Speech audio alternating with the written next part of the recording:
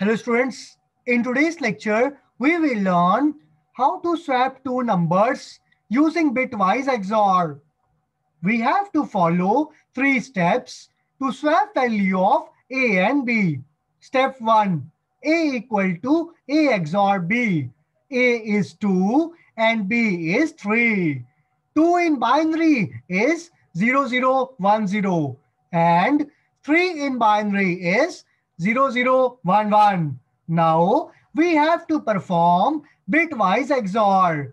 According to truth table of XOR, if both the bits are same, result is 0. Otherwise, result is 1. So, when we do bitwise XOR of 2 and 3, we get 1, which is the new value of A.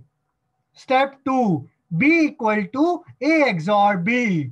New value of A is 1 and B is 3. So, when we do bitwise XOR of A and B, we get 1 XOR 3 is 2, which is the new value of B. Step 3. A equal to A XOR B.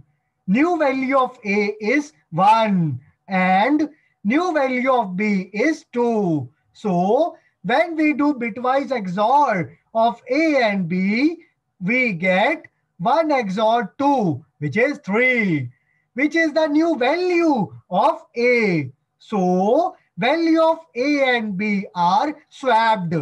Final value of A is 3 and B is 2. Now, with the help of program, we will implement the concept.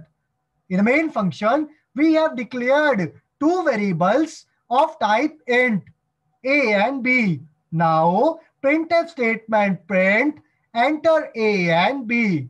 Using scanf, user enter value of A and B.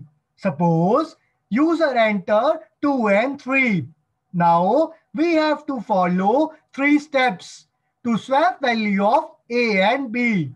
First step, A equal to A XOR B. So, 2 XOR 3 is 1. So, 1 is assigned in variable A.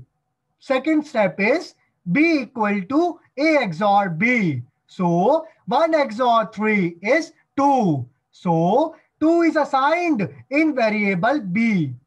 Third step is A equal to A XOR B. So, 1 XOR 2 is 3. So, 3 is assigned in variable A. Now, printf statement print after swap, value of A is 3 and B is 2. And our program ends here. Here is the output. Enter A and B. User enter 2 and 3. After swap, value of A is 3 and B is 2. So we end our lecture today. Thank you.